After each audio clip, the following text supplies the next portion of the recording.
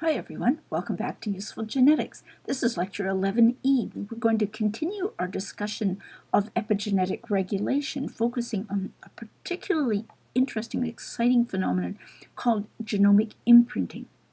We'll talk about what it is, we'll talk about its function, which is explained best by an evolutionary hypothesis called parental conflict theory.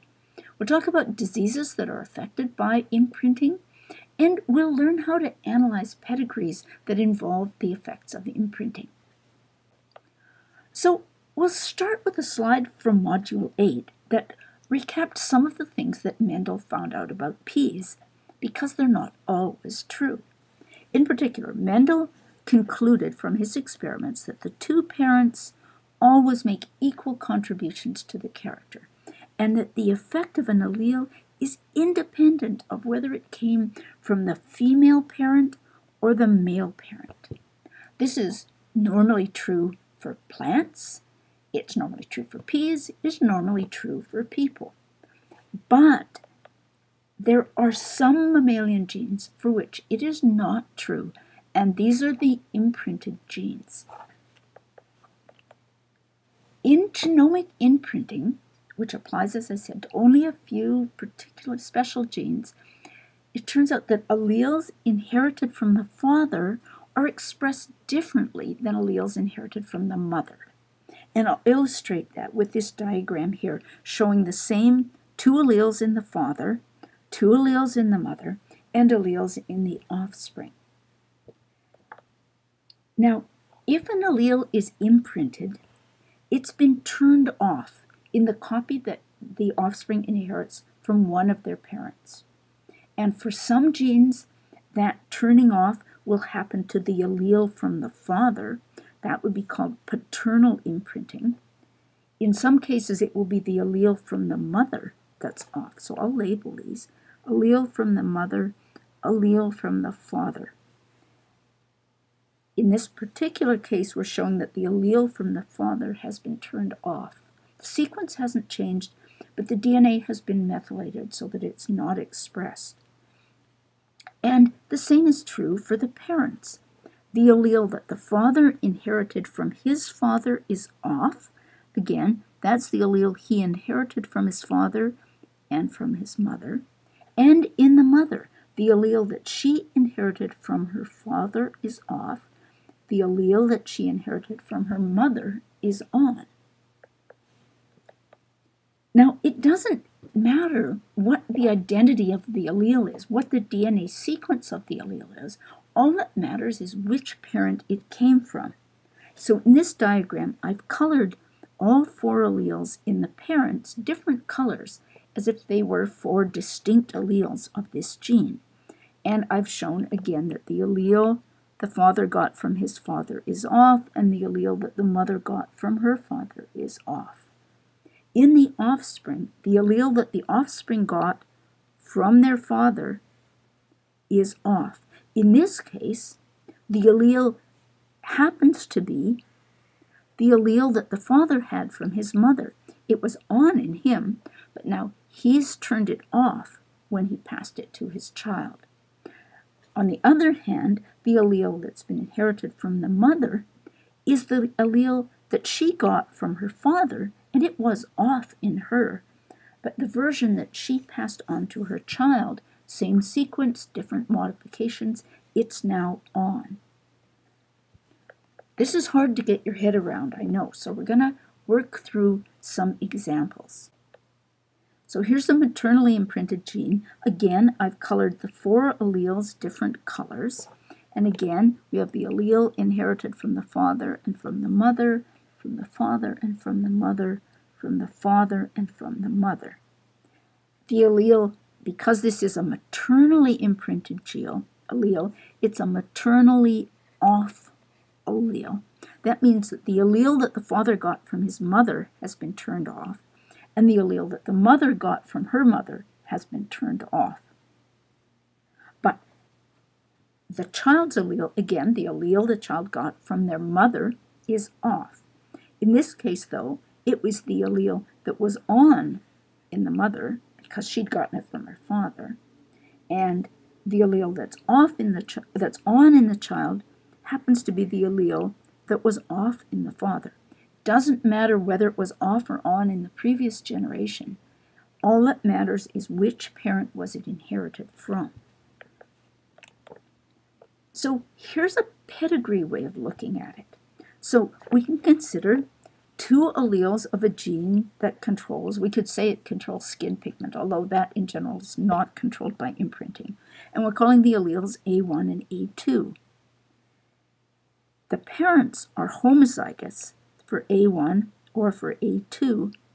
The children are heterozygous, but they're only expressing the A1 allele that they got from their father. They're not expressing the A2 allele that they got from their mother. And it's not because A1 is dominant to A2. It's because the only allele they've got that works is the A1 allele. The A2 allele got turned off when mom made her gametes. In paternal imprinting, now we can think about an allele that controls height, a gene that controls height.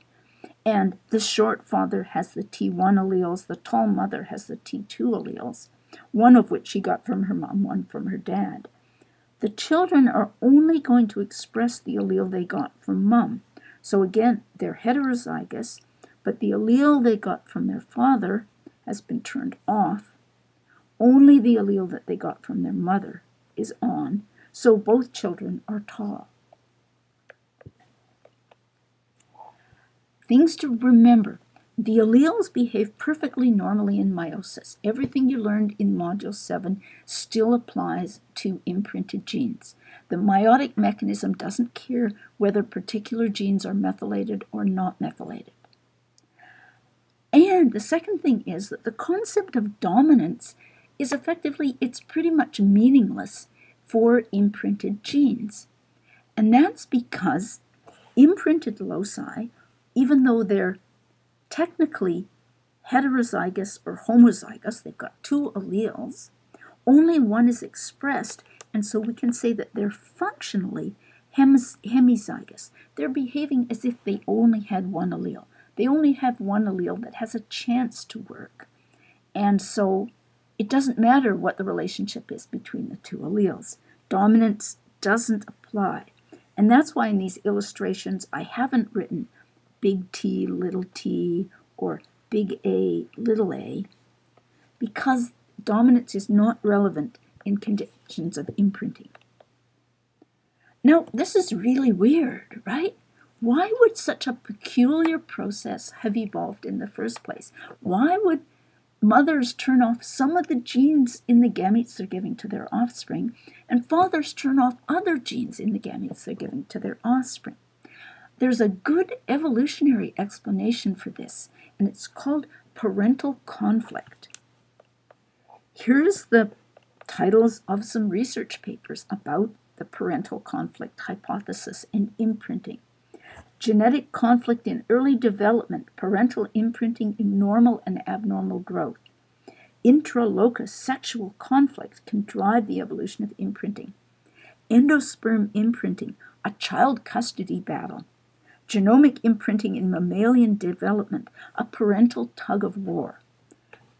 So this sounds pretty dramatic. Tugs of war, custody battles over which genes are going to be expressed. Here's my take on what's actually going on in this hypothesis. Basically, imprinting is a way for the parent to send a message to the fetus telling it how much resources it should use. And this arises because the father and the mother have different interests in the success of their offspring. Both of them want their offspring to do well. They've put one complete set of their genes into their offspring, and the success of their genes depends on the success of their offspring. But the interests are slightly different because of who's doing the work of producing the offspring. Both parents are contributing the genes, but usually in mammals, it's the mother who's doing the actual physiological work of the pregnancy, of actually investing resources in these offspring. In most mammalian species, there isn't any parental care, and the father contributes only his genes, and then he walks away. So his interest is in having this pregnancy produce a healthy baby or a set of progeny that will do well in the next generation. That's all he cares about. He might not be around to father any more babies by this particular female, but the female participant in this mating has her other interests in mind because she needs to conserve some resources so that she'll be able to carry out future pregnancies. So you can think of imprinting as saying to the fetus, the mother is saying, grow well, but leave some resources for me and my future babies. The father's imprinting is saying, use all the resources you can get. Future babies, I'm not going to worry about them. I probably won't even be the father. So these are different messages coming to the baby from the different parents.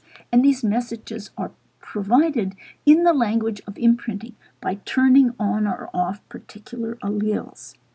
So in the father turns on a gene called IGF-2, insulin-like growth factor. This gene stimulates growth of the fetus. He turns off a receptor which reduces the effect of this gene. The mother does exactly the opposite. She turns off the growth-promoting gene and turns on leaves on the receptor that reduces the effect of the father's growth-promoting gene. So you can see this as a tug of war. Both parents are manipulating how the genes will be expressed in their offspring to optimize growth of the next generation. As I said before, imprinting uses DNA methylation, the same cytosine methylation we discussed in the previous lecture. And the way imprinting is implemented is that when the germline is developing in the new fetus, all of the inherited imprinting methylation is erased in the germline cells. The rest of the body maintains the methylation it inherited from its parents and expresses the imprinting. But the germline erases all of those signals and then creates new methylation that will be appropriate for whether this is the male parent or the female parent. A gene that's evolved to be paternally imprinted has sequence tags, the same sort of sequence tags that are recognized by transcription factors and other DNA binding proteins. It has a sequence tag that tells the de novo methylase. Remember, the de novo methylase creates methylation where it wasn't there before. In a gene that's going to be paternally imprinted, the de novo methylase is called in saying, if you're male, methylate this gene to turn it off before the gametes are made. If the person is female, some other genes will have a sequence tag that says, methylate this gene before you make ova, female gametes, to turn it off so that your offspring will get gametes in which the allele you're giving them is off. In general, imprinting has evolved to a state where the parents' interests are in balance. It's like a tug-of-war where both parties are pulling, but generally everything pretty much stays in balance. But imprinting can cause very serious problems if something goes wrong with the allele that should normally be active. So if the parent whose allele is not imprinted has a defective allele or a deleted allele, then the offspring, even though they're going to inherit an intact allele, but it's going to come from the imprinted parent, it'll be turned off. The only active allele they have is the one that doesn't work because of a mutation or a deletion. This is also a problem when both alleles are inherited from one parent. Even then, this is something that happens fairly often. It's a kind of chromosomal error that can happen through an error in meiosis or in very early cell divisions. And when this happens to a chromosome that contains imprinted genes, either neither allele will be imprinted and the offspring will be expressing both copies, where normally they would only express one, or if the chromosome that they got 2 copies of comes from the imprinted parent, both copies are going to be off, and the offspring will have no functional copies being expressed. These are especially problematic for deletions and chromosomal changes like uniparental disomy, because often imprinted genes are clustered together on one chromosome, so that you don't just inherit a chromosome that's got one imprinted allele gone badly, often you get several at once. An example of that is shown here, where on chromosome 15 there's a large cluster of genes. It's about 5 megabases that contains genes that are both inactivated in the father and genes that are expressed in the father, inactivated in the mother, and genes that are expressed in the mother, inactivated in the father copy. And this means that if a child inherits a deletion of this chromosomal segment or part of the segment from one parent, the phenotype will depend very much on which parent they inherited the deletion from. If they inherit the deletion from their father, they will get expressed copies of these genes, not expressed copies of these genes, but because it's a deletion, they'll be missing these genes entirely. They'll be off in the copy from the mother and deleted in the copy from the mother. And that child will have a disease called Prader-Willi syndrome that's characterized by certain retardation behavioral problems, in particular excess eating, a very, very powerful appetite. A child who inherits the deletion from their mother will have the opposite problem, and they'll have a disease called Angelman syndrome, which in some ways has phenotypic characteristics that are the opposite of the characteristics with Prader-Willi syndrome. So now we have 2 problems for you to work through to help you come to grips with this concept of imprinting. And they both concern the same locus, but one's a pedigree problem, one's not expressed as a pedigree. So in this first problem, you're told we're thinking about a locus called A. We've got 2 alleles, the normal wild-type allele A+, and a defective allele called A-. If only the A- allele is expressed, then there are medical problems. So in this particular situation, you're told that this affected man has genotype A+ and A-. And the question asks which allele is being expressed and which parent did he inherit this allele from.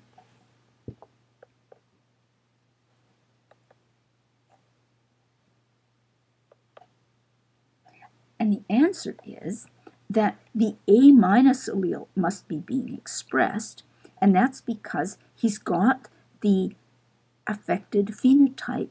Therefore, we know he's only expressing the A- allele. Who did he get his A- allele from? Well, we're told that the locus is maternally imprinted. That means it's maternally off. So he got the A+ allele from his mother. It's off. He got the A- allele from his father. It's on, but unfortunately it doesn't work. So he's got the affected phenotype. Here's the second problem, this time thinking about the same allele but expressed as a pedigree. And we've got 2 generations here, a pair of grandparents, one of whom, like the man in the previous problem, is heterozygous for A+ and A- and is affected by this problem. She, this time it's a woman, her husband is phenotypically normal, they have a son, and the son marries a phenotypically normal woman, and they're going to have a child. The question is, what is the chance that the child will be affected?